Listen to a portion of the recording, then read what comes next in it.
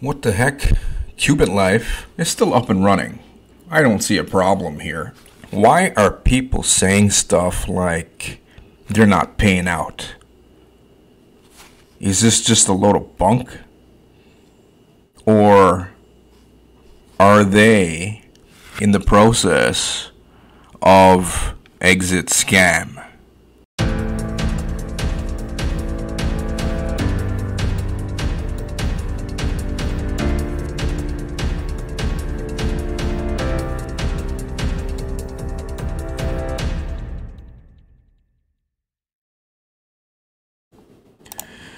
Hey, Rory Singh here from the PowerhouseMarketer.com. Now we're just going to cover this quick story here with QubitLife alongside all kinds of stuff that has been happening. I was going to say cash effects. I have noticed that the great majority of people who seem to have been pimping QubitLife are the same people promoting cash effects, claiming that they don't have any problems over there with cash effects.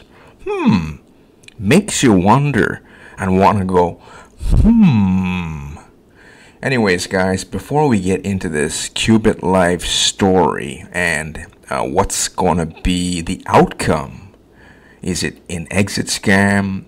Are they going to somehow make a rebound from this since they have their website up and running?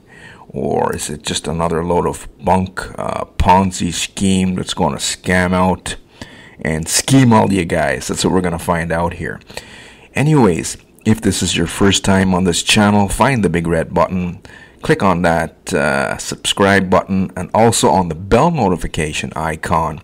That way, every single time I go live with new helpful content, you'll be one of the very first people to get access to this information. Okay. Look what's happening lately. Cash effects stopped paying, and some of the schemers promoting the deal are saying, hey Rory, you don't know what you're talking about. You need to do some more due diligence and research. I don't think these guys have any more words.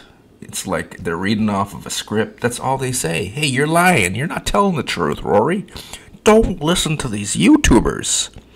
We are fancy schmancy lifestyle marketers. Nobody wants affiliate marketing.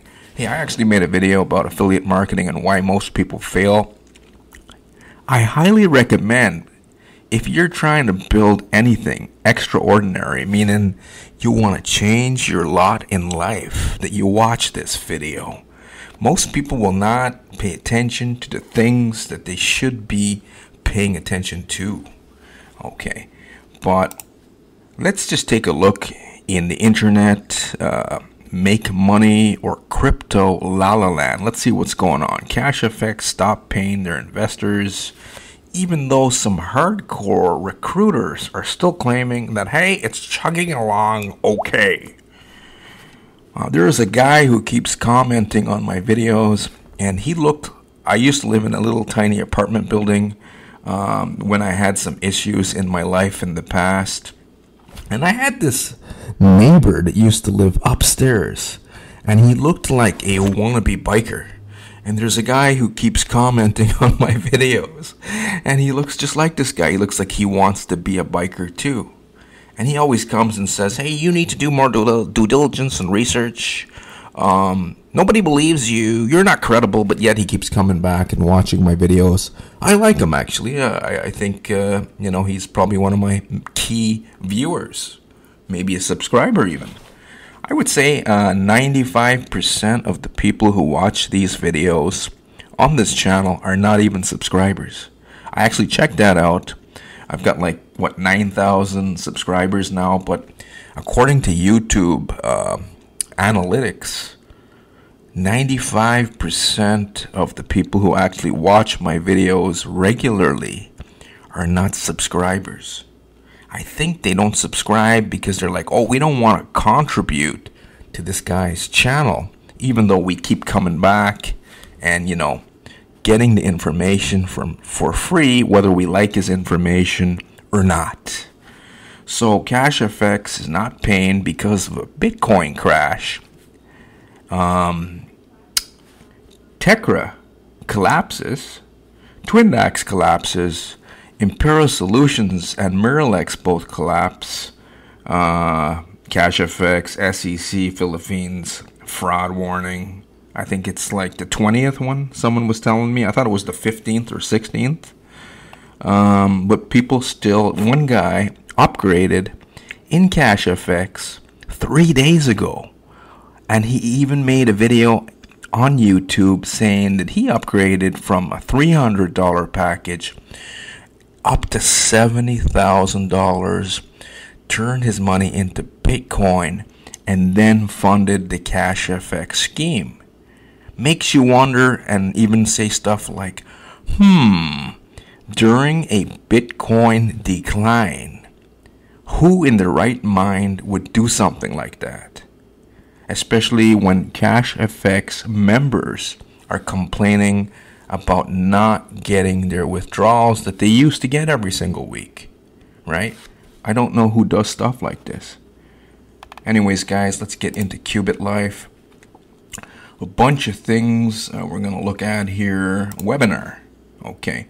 These guys had a big event. Let me just type that in. A big event. QubitLife event Dubai. Let me just see if there's any images here. So they had QubiTech Dubai event completely successful. Was it really? Because after that event, they told 250,000 plus affiliate database of members, not victims, that their withdrawals have been suspended. Okay.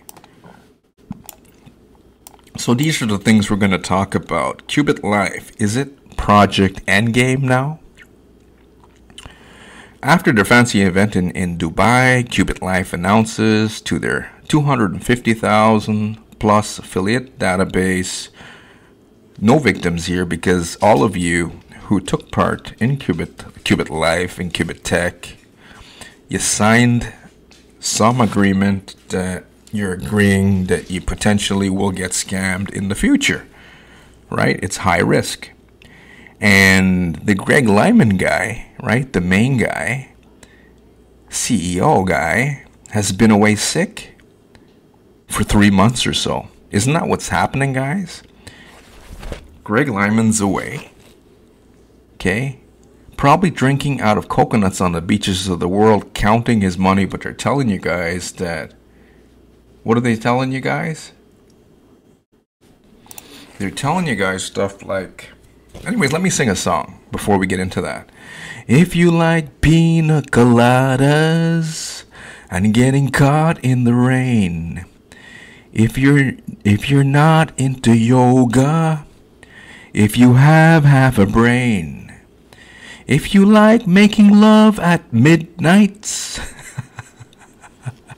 in the dunes of a cape, hey, that's where your big leader is, guys. He is drinking out of beaches. He's drinking out of coconuts. He's not sick.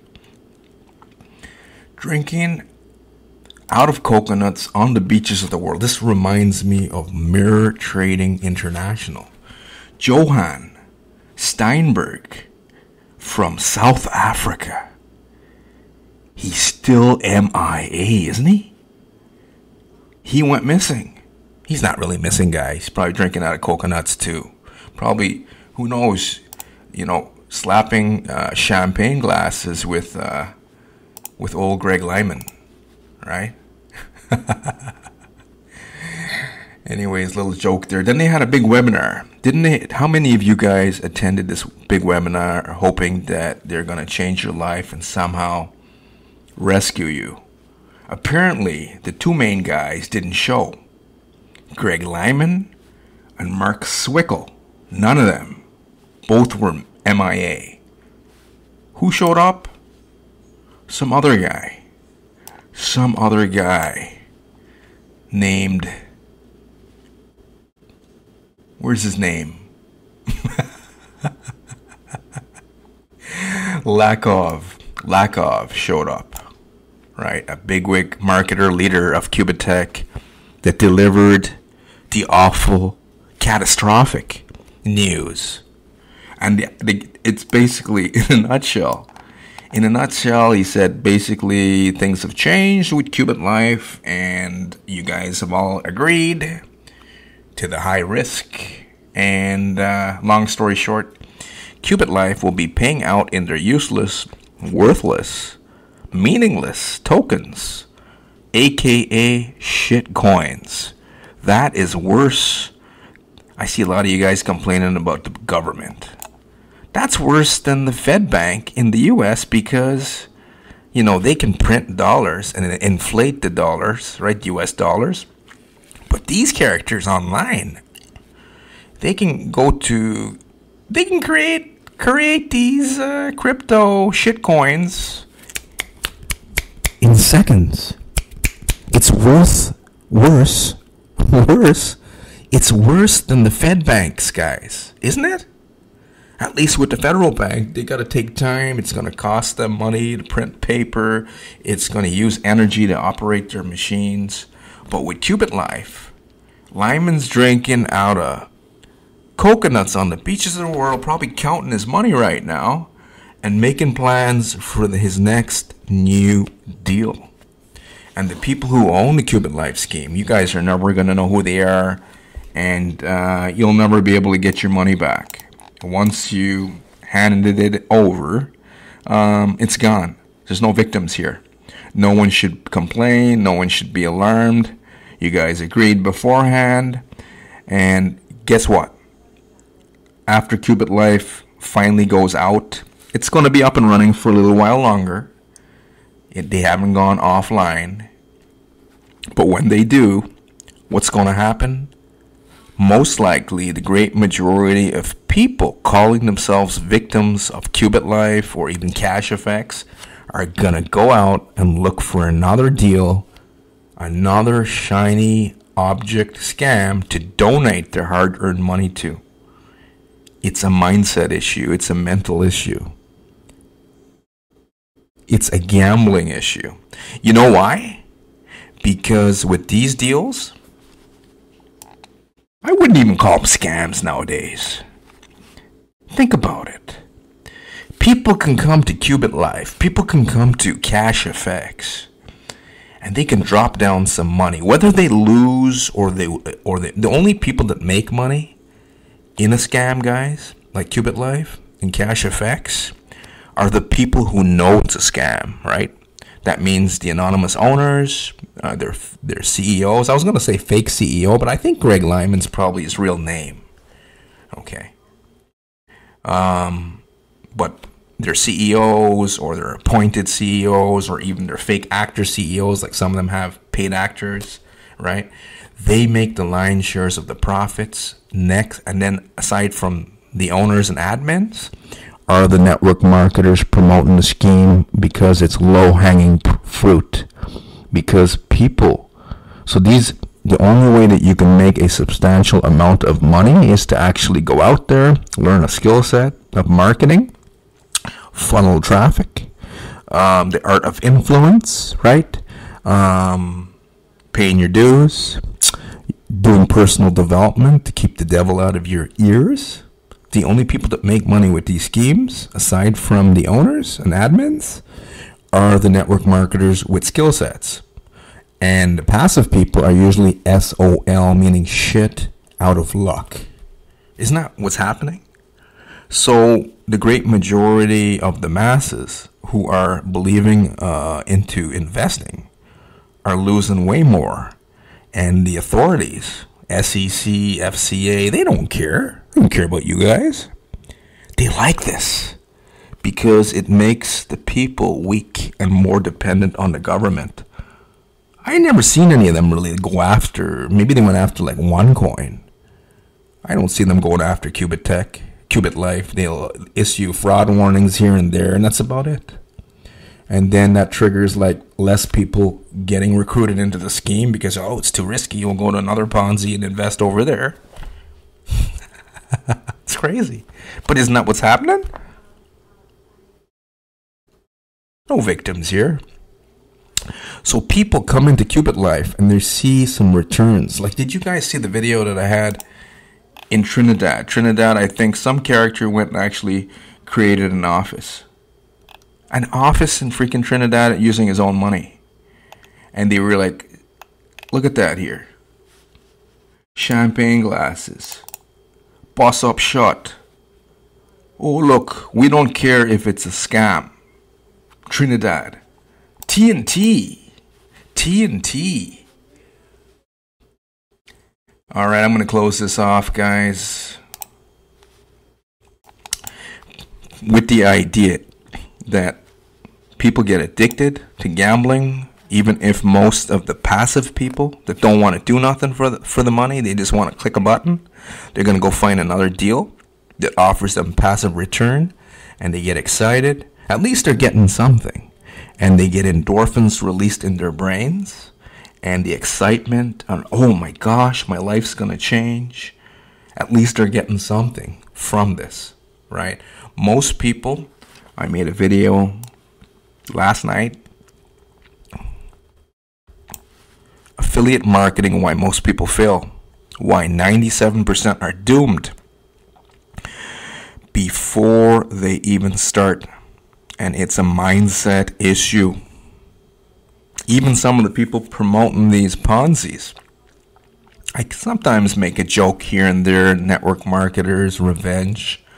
A lot of the guys that were pushing lotions, potions, and pills, trying to sell to family, friends, and senior citizens in Walmart parking lots, love these crypto and Forex schemes because it's easier to get people in.